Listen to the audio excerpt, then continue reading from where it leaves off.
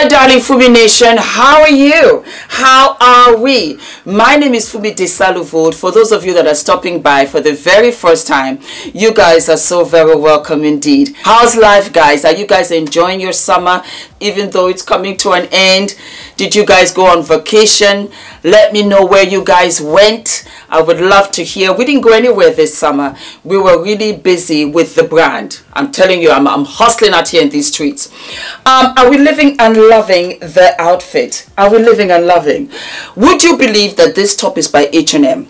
Yeah, H&M. The pants... Oh, I don't remember where the pants are. You know what? Hold on. I will have to go to the side just to tell you where the pants are from. I cannot remember. These are like golden oldies. I'm getting back into my clothes. Are we living and loving? Yes, yes, yes. So, you know how I love animal print. And then you can see it's got all of that. Maybe I should step back so you guys can see. Da da da da. And then that's the trouser. Are we living and loving? I'm going to do more outfits. I'm just trying to get all of my sit-down conversations with you guys. But this is what it looks like. Yeah, drop it like it's hot, Fooms. Yeah, mama. And let me double check. I don't remember what this was. And it's telling me, hold on. It's Sport Max. What? Must be an old shingy-majing. There we go. Alrighty, so it's Sport Max. I had to have bought this. I don't even know where I bought it. I'm trying to think of my slim days. So I can't remember.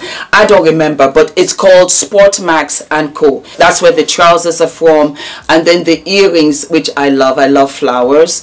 I think I got these at Zara. I think so. Yeah. So my darlings, welcome. I did an episode, I think last week, about a beautiful young girl who was depressed because she realized how hard motherhood was. As a matter of fact, she said, I love my baby girl, I do, but I don't want to take care of this little human. And I think that she was going through postpartum, and then she also had other issues, of which a lot of you had mentioned in the comment section. And I said it then and I'll say it now. Bless her heart. I wish I knew her. That's another thing. A lot of you ask me, Fumi, do you know her, so that we can reach out to her? I don't know her. I don't. I wish I did. I wish she lived in London and I would have helped her with the baby. I love babies. Love babies. At least give her a relief of 2-3 days. The house is big. Let her come and stay here and we'll take care of the baby together. Sometimes it's just company, it's comfort. But then it got me thinking about what she said. That if I knew, I would never have done this. You know what? Let me play the clip again.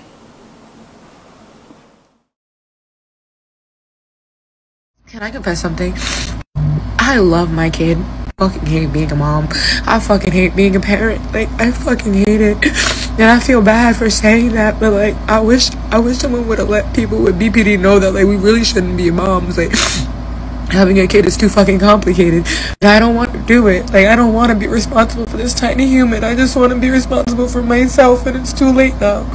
I didn't know parenthood was going to be like this. I didn't know I was going to be doing it all by myself with no support system, no family, no anything. I didn't know. If I would have known, I would have never done it. I would have. And so I said to myself, being a big sister, a mother to you guys, what would help you? What would help? In what way could I give you an insight into this path without actually going all the way through?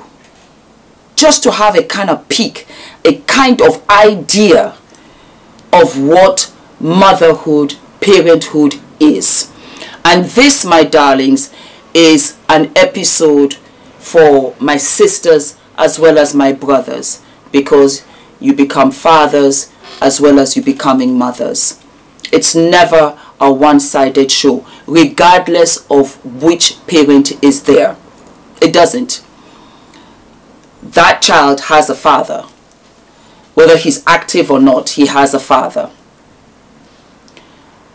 And I love you guys. I really want to help in any way, shape or form my beautiful daughters and sisters, because majority of the time, not all the time, you are the one that has to sacrifice and take care of the baby on your own. Single motherhood is no joke. You have to do all of the decision making. You have to buy clothes, you have to buy food, you have to think about schools, you have to think about safe neighborhoods, you have to think about their friends. There are endless birthday parties. Adrian, I think, has gone to like his 30th because they're all in the class and they invite from other classes. And then from other classes, I find myself constantly buying presents because he goes to parties, of which I'm happy that he attends. The time spent with them when they're sick, the time that you don't spend with them, you get all of that mommy guilt. There are so many stages to parenthood. And so I have come up with this idea. And I want you guys to take it very, very seriously. Most especially for those that want to have children. Or you think having a child, you could wig it, and you still don't have a really clear understanding of what it takes. I want you to do this. I want you to buy a doll or a teddy bear. This doll or teddy bear cannot be left alone at any one time. That teddy bear is with you. That doll is with you. You cannot take the doll or teddy bear with you to work. You can't. You're working. You have to think of some kind of childcare, babysitter for that doll, for that teddy bear. I want you to put an alarm on your phone that wakes you up at 1 in the morning. And you cannot go to bed till 3:30 every day. You have to buy baby food. And you have to look at the ingredients and think to yourself, is this good for your baby? You have to spend the money. You have to actually spend the money so that you can understand costs. You have to buy clothes for your baby. Your baby is a newborn. So you have to look at newborn. As a matter of fact, some of you, if you want to, you might look at preemie, because some clothes, they do preemie, because some children are born earlier than others. You don't know what your journey is going to be. I promise you. I thought I was going to push. I had a C-section. Trust me, you don't know. Then you're going to have newborn. Ula, you okay? Yes. You fell? No. Something fell. Then you have newborn. Then you have 3 months. Then you have up to 6 months, up to 9, 12 months. It's never 1 year, it's 12 months. Because it goes up to what? It goes up to 18 months. You have to find out what is good and what you can afford for your child. You have to buy those clothes. You write it out in stages. Because this is an 18-month trial. Try it out for 18 months. You also have to find out about your insurance. For those of you that are in America, in other parts of the world, how are you going to have health care for your child? Do you have a pram? Do you have a buggy? Do you have muslins? Those are little cloths that you need because they drool a lot and everything. Yeah. Do you have a blender because you have to make baby food when you wean them at 6 months? you will have to study every single day for an hour on how to take care of this doll, aka your baby. You cannot go out at night and drop it like it's hot in the club. Who is taking care of your child? We hear the stories of how girls have left to party, to do this, to do that. They left their 2-year-old, 3-year-old at home. It happens because they didn't want to do it, because they got fed up, because it was a step and repeat. I am giving you a peek into what motherhood can be. Because you see, when you have this peek, if you have a boyfriend, then he also has an understanding of what this can be. And you can turn around and see whether he can truly be the father of your child. Because the commitment, by extension, will fall on him too. You can't go out on a date. You don't have a sitter. And you have to pay for the babysitter. Childcare, it can be more than rent. It's the biggest business ever. I did not know. I should have opened up a nursery. Childcare, trust me when I tell you, I know. Adrian goes to nursery, private, and he has his nanny on the weekends. It's not a game. You also have to have sleeping hours where you're going to put a notice outside for the postman. Don't ring the bell. Baby is sleeping. Nappy changes. You have to buy diapers. I want you to really buy the diapers, buy the clothes, buy the food. I want you to understand whether you are financially stable to do this on a regular basis. Once you get out the other end, say, I don't want to do this anymore. I don't like this. This is not fun. This is real life. And this is what your life is now and will not change. That old life, gone. Vamoose. You will never have that life again. It will never come around for you again because you have this child. And that is a blessing. Then again, it depends on you on how you set the whole shebang up. I want you to do this because those that are in relationships and it's cute and you're having Friday nights and you're making love and you're going out for dinner and you're wearing that cute little dress and you're looking hot. This guy can do it and laugh and play with you and be in your panties, eat all of the cookies. But he don't want to do the hard step and repeat with his baby with you. That's how you know he ain't the one. I'm giving you a peek. I'm giving you a peek. Try this experiment. Try it and see how it works for you. Try and see your family members. Mom, can you help me out? My mother was with my sister when she first had Fenty for 11 months. She sacrificed her own life and went to go and stay with my sister for 11 months. My sister needed the help because she was working. Sleep? What sleep? Put the alarm on. You will know whether you have your support system. You will know whether you have friends and alike. And for those of you that are single and want to get married and want to have children, now you will understand your married friends better that have children. You will understand how they cannot see you because they barely have any time in the day for themselves. Don't look at the glamour posts on Instagram. Don't look at those that are fortunate to have extra help. Look at the regular sis that's out here hustling in the streets to run the babies to nursery because also you have 3 months and you got to go back to work.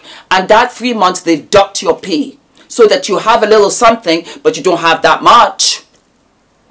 Do the experiment. Come back to me. And let me know how you did. And let me know if you feel that, yes, Fumi, I think I'm ready. This is for me. I think I can do it. No, Fumi, God bless you. Thank you very much, Mama Fumi. You really gave me a full understanding. I don't think I'm ready. And it is on that chapter now that you now go and now start thinking. For those of you that are in your 30s, go and freeze your eggs. You know why? Because you need to have a cheat on time so that you can go about and be mentally, emotionally ready. Look for that man, job, career, stability, financial stability, so that when you come out the other end, you're a little bit older, but your eggs are nice, they're plump, ready, and then you can go right ahead. Because you see, we don't talk about this enough. We don't talk about fertility until the fertility is here. You have to talk about it earlier on so that you have options. You have options. If I am to do it all over again, I would make it mandatory for young girls to have this experiment when they're doing their A-levels, and also to have options for them where they can freely, it should be free for them to freeze their eggs. Yes, 110%, because you relocate, because you might get divorced, because your husband might pass away, because anything can happen. September 11th, anything can happen. But you need to cheat on time, because that's our biological clock, and that's why it said that you have a shelf life. You don't have a shelf life. You can do anything at any time. You can adopt, of which I am thinking. You can foster. You can also do surrogacy. All of these things are very expensive. That's why I'm giving you options. Because thank you, Lord God, amen. My father's a doctor, is a surgeon. But not everybody knows. Not everybody. Do you know how many women have said, if I had known? And so I am giving you this from a mom, because so many of you say, Fumi, I never had a mom. Will you be my mom? I'm your mom. Some of you have said you have a mom, but you didn't learn that from her. You learned that from me. Maybe she didn't know either. You know? But I want to give you and prepare you for your best life. And I think that with this insight, you can have an idea of what parenthood is. If you have a good job, but you have no time, that's an issue. You're going to have mom guilt. Because what I have realized is that a lot of the girls I mentor, they also have children. They didn't know what to do. That's another thing. Don't feel bad in the beginning, because you don't know this baby just as this baby doesn't know you. The love grows. It grows, and it becomes easier. That's another thing. It becomes easier as they get older. But when they're at that initial stage, that up to four, is gotten so much easier with Adrian. Adrian's going to be 5 in October. Huge difference. He's like a little independent. Little independent. But those 4 years, and I was hustling with this channel. Oh my God. And I had a C-section. Jeez, and we kept on going. But I had Ula that took 3 months off, and he was the financially stable one. I didn't have to think about it at all. We had extended family. What a blessing. And in the UK, their healthcare is for children. Norway, even better. And if you're a stay-at-home mom, they pay you. In Norway, yes, they do. So I prepared myself. I went to university here in the United Kingdom before I left for America. So I knew, for me, you know what? It's better for you here. Coincidentally, Ula happened to be European. I didn't go out of my way to try to, you love who you love. He just happened to be that, and it was a fabulous package deal. It was like a gift for all of the years that I had wanted to get married, actually 10, and I hadn't. When it came to having my baby and that journey, fabulous. Plus the power of knowledge. Powerful, because it really made my mommyhood initial years copacetic.